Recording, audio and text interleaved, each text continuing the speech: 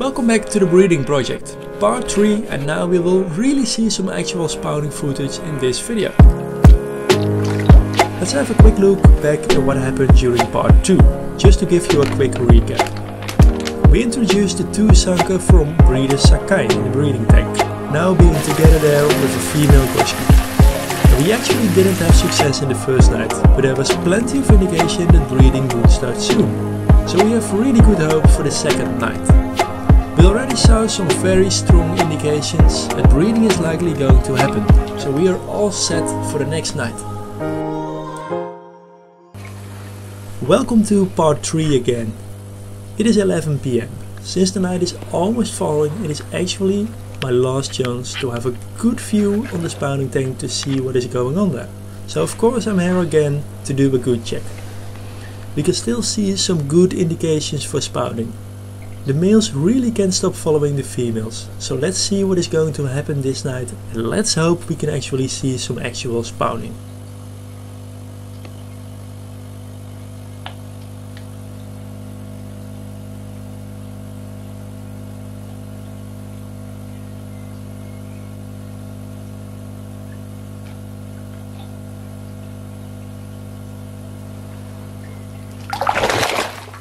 This is actually really great. Can you see that the males are now already bumping into the female koi? So do we need any more indication that spawning is going to happen? I will actually now show you a little bit more of video footage I managed to capture before the night really fell. Because now it is still a little bit possible to see it quite good, but when it gets darker it becomes more difficult.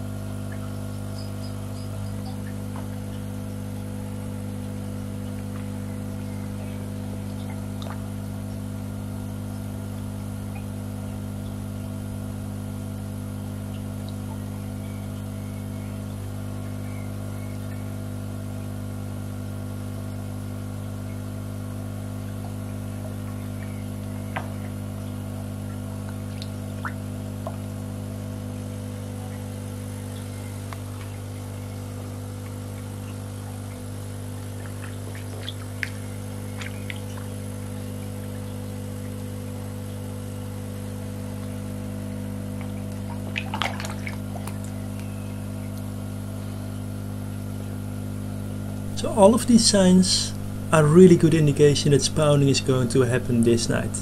And actually that splashing sound is really what a breeder is wanting to hear.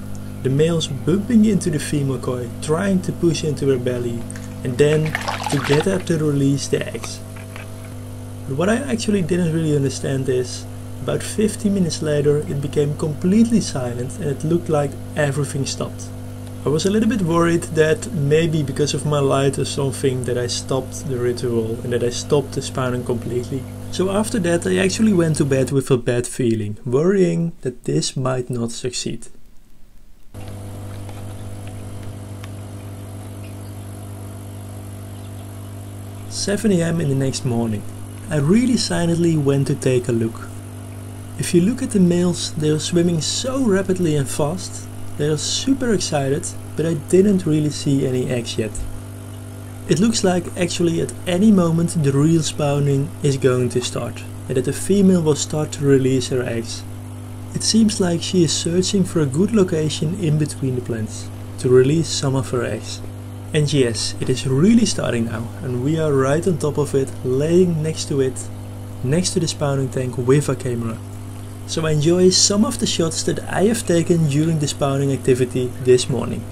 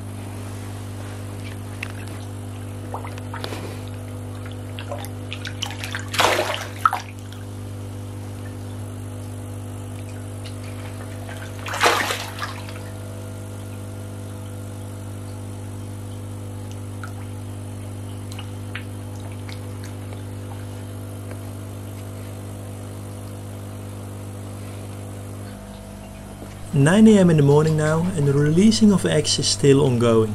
I can see the female belly is still bloated. A lot of more eggs will most likely come. And actually at this moment of time I barely see any eggs in the plants.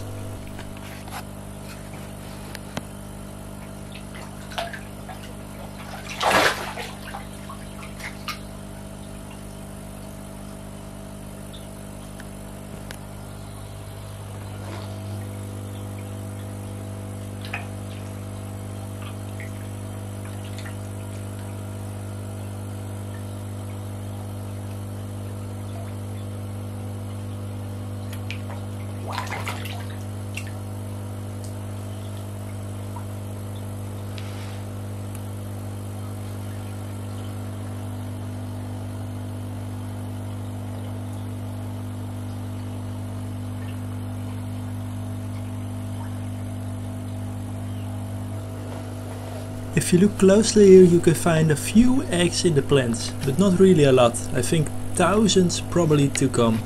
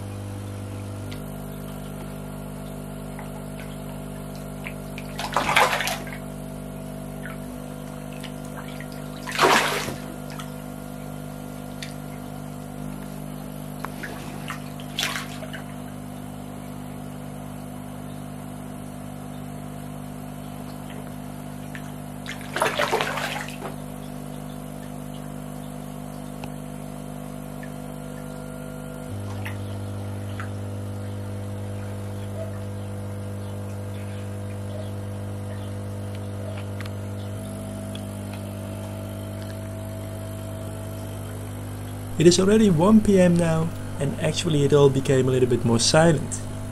Actually, if you look at the males, they're still chasing around at the bottom of the spawning tank. They are still excited, but it looks like the female is done.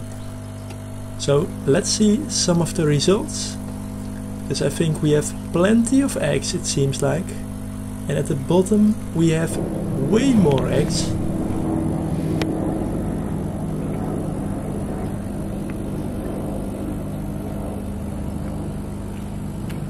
It is now also the time to remove the parent koi from the spawning tank. And we do that mainly for the reason that the parents start eating the eggs just right away after spawning.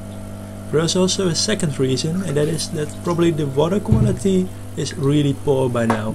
So a lot of ammonia is released in the water during spawning, so it's also better to release the koi and put them back into their own pot. But first have a look here at the bottom of the tank. These are all eggs as well. The ones that did not get attached to the plants or the spawning brushes that we created. And also look at how small the female koi here at the bottom of the tank is. Her complete body is vanished and she is as slim as the males at this moment of time. Do you want to see more from this breeding project? Then subscribe to AboutKoi and stay tuned for the next series. And it really is too difficult to catch a koi one-handed, so we had to turn off the camera. See you next time.